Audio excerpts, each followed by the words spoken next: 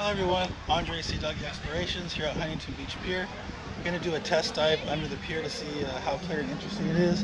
Possibly do a series of a bunch of local Southern California piers. I also want to see how deep it is. I was at Laguna, didn't go so well, visibility wasn't so great. On the way home I decided to stop over here, check it out. The waves, there isn't any waves, looks like maybe 1 foot at most. It's a little breezy, but it's pretty good conditions for Huntington Beach as far as not having the water all choppy, so we're gonna check it out. So here we go.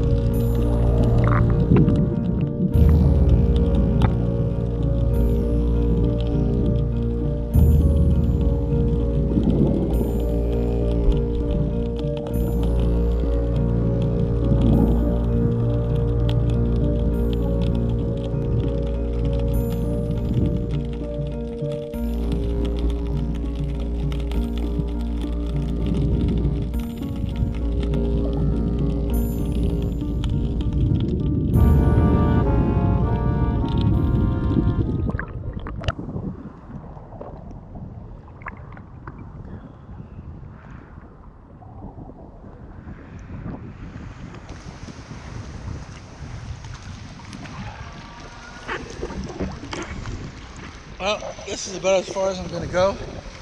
It's definitely too murky underwater. Even next to the pilings, I can't see them. So they're really sharp with all the barnacles and stuff hanging out. And there's a lot of hooks too, fishing hooks. So not a whole lot to see. Just sand and a couple fish here and there. I don't know if it'll ever be worthwhile coming back again if it's clear. There's not a whole lot of fish or anything to see underwater.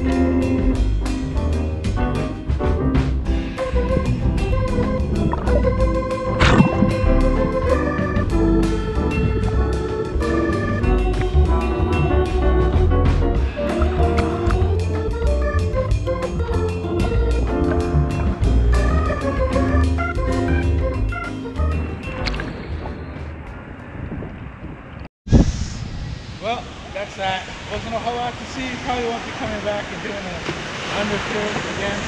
But I got a GoPro mount for my bodybuild. Definitely waiting for the waves to get bigger and then do some videos. Actually catching some bigger waves.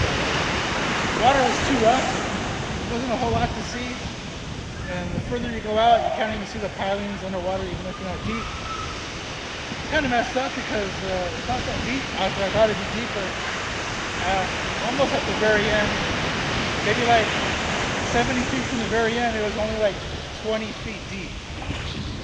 So I wish there was more stuff to see, but there wasn't. So, anyway.